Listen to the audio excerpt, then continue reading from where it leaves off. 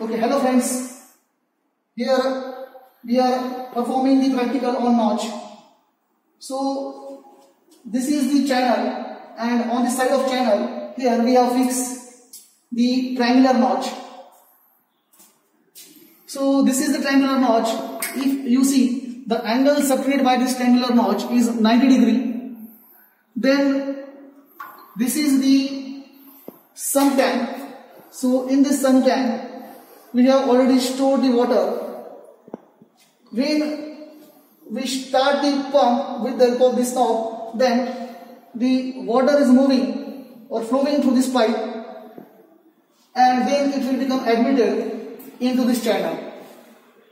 So during the flow we can adjust the discharge, or we can adjust the flow by means of this valve. So this valve is bypass valve, and this valve we can use to regulate the flow of water from this channel.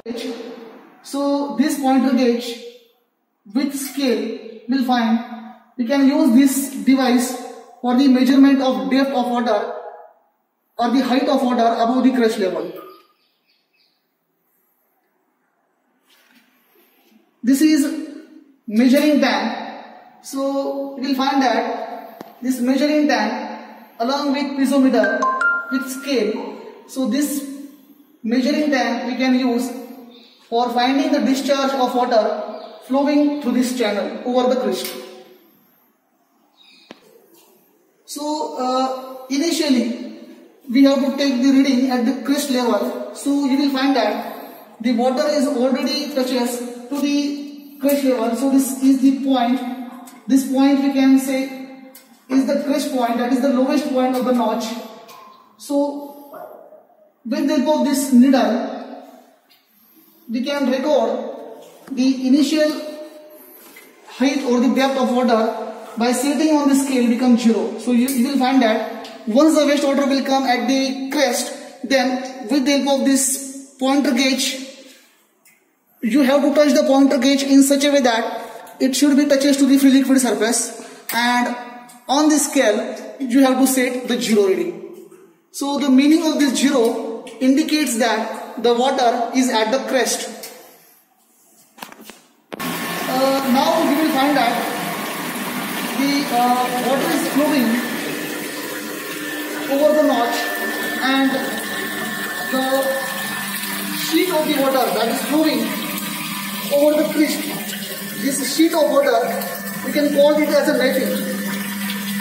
So this is neffy that is flowing over the crest of the notch.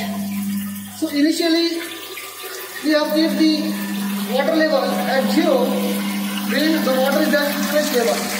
But now once the flow becomes start over the notch, then you will find that the depth of the water over the crest becomes increases. So how to measure the depth of that water? So for that again we are using this pointer gauge with scale. So already we have set the 0 when the water level was at crest level, and now you will find that this is the depth of water above the crest. So how to measure this depth? So for measuring this depth we have to raise this pointer in upward direction. Yes.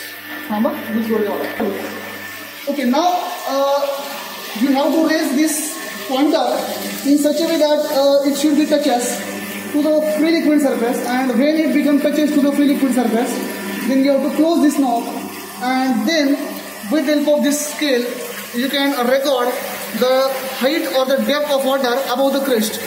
So you will find that the height of the notch, height of the water level above the crest is become 4.6 centimeter is the depth of water above the crest level.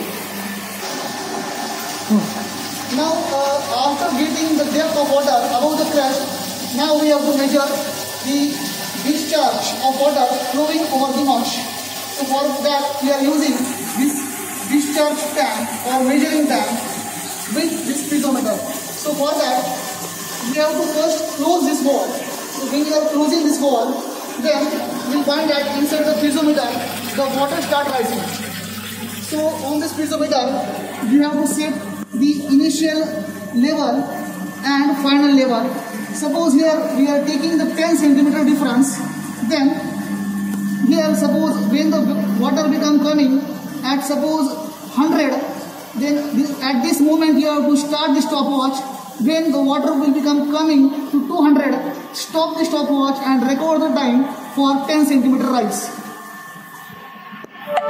Once you get the time, once you get the time for 10 centimeter height, then we have to multiply this height with the tank area.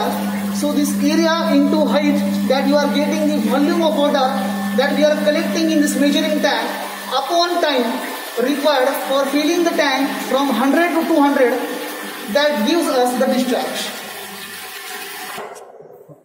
So see this figure. This figure shows the notch setup. You will find that this is the tank and this is the notch that we have fitted on the side of tank. This is the lowest point of the notch that we call as the crest.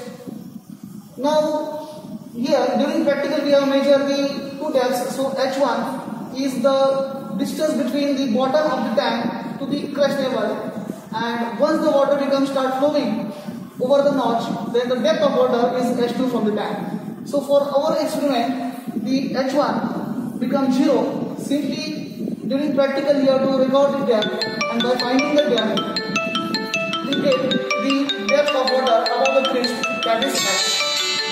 To get the theoretical discharge to the notch, we have used this formula. E theoretical is equal to 8 upon 15 and the root of the tan theta by 2, H raised to 5 by 2. So this theta is nothing but the angle that is subtended by the notch. So for our notch, this theta is 90 degree. So directly you can put theta is 90. H is the depth of water above the crest. By putting the value of H, theta and acceleration due to gravity, you can find the theoretical discharge. And by using discharge measuring tank or collecting tank, you can find the Q actual by volume upon time. Once you get Q theoretical and Q actual for this notch, then you can find the coefficient of discharge for the notch, that is CD is equal to actual discharge upon theoretical discharge.